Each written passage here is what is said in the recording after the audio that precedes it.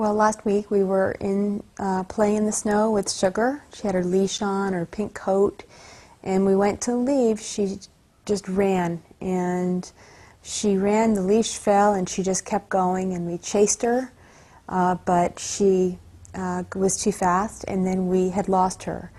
And we tried everything to get her back, and 6 days later we got a call.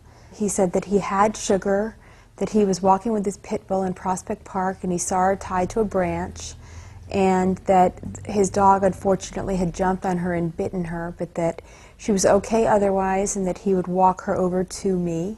And I said, great. And a block away we could see her. We could see she has these big bat ears and she's sitting there, and we just went, oh my gosh, it's Sugar. And the four of us, we just tear down the street and we just fell on her and just, I couldn't believe it. And I started to sob. 6 days of looking for her had been a lot. It had been a lot of stress and a lot of tears.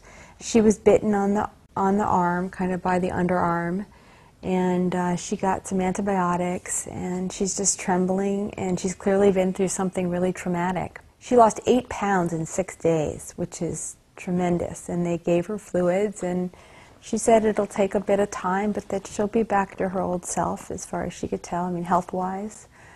And I just want to just say how grateful we are to all the attention that we got. I mean, she's so special to us, but so many people made her special to them too, and I just feel really lucky. My family feels really grateful.